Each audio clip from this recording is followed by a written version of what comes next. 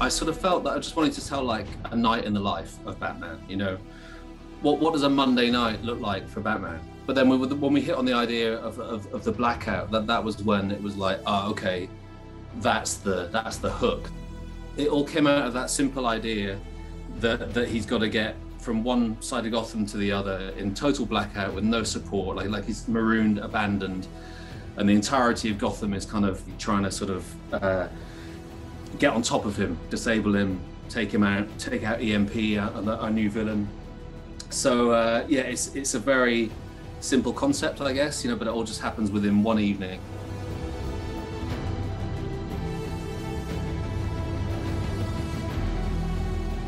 EMP is he feeds on energy, you know, so that can be electricity, it can be emotional energy, but he can't really control it. So he's been subdued in Arkham for years and years. They're basically transporting him from the old, maybe slightly outdated Arkham Asylum to the new facility, Blackgate Prison.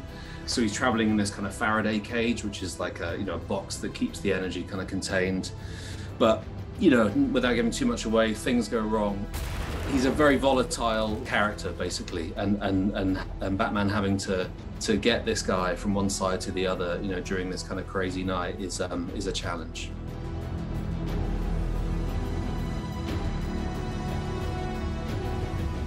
It's a different muscle to flex for sure. You know, I've been lucky that I've worked with some of the best writers in comics, but yeah, this is something different, and it's definitely more challenging, but it's all the more rewarding for it.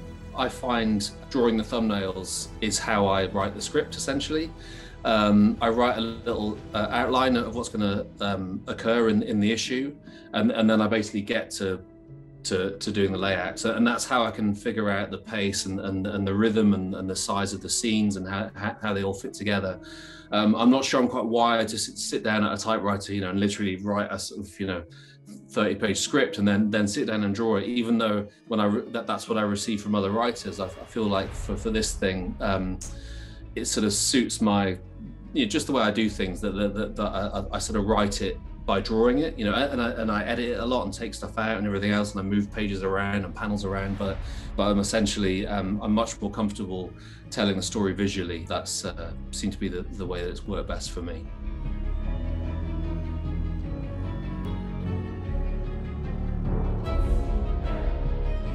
Yeah, I do love using black, and what better character is there to use black on than Batman? You know, I feel like so many times when I've drawn him, you sort of do quite a lot of underdrawing, and the more black you add, he tends to just look better and better and better until you're just left with that, you know, iconic silhouette that we all know, with the two piercing eyes. And as if he wasn't black enough, you know, I've called this book One Dark Night, and it's set during a blackout, so there's even more black in this book, which sounds like, you know, it could be easier, but it's actually super challenging to make that work in a really effective way.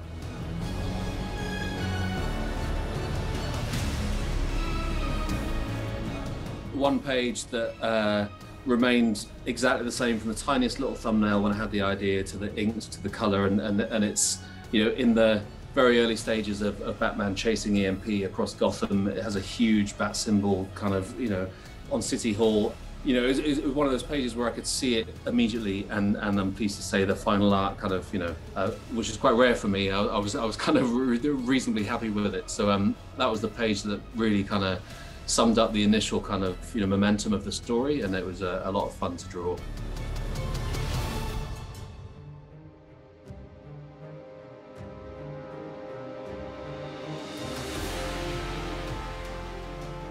You know, the evening that it got announced, you know, I was sort of, you know, my phone was lit up for hours and hours and hours. It was you know, this is a story that's very dear to my heart, and I put so much into it. So to get that kind of response from, you know, hopefully people are looking forward to seeing the book, it was just, you know, the icing on the cake for me. I've spent the last year already on this story. I'm putting everything I've got into it, and yeah, I can't wait for everyone to see it.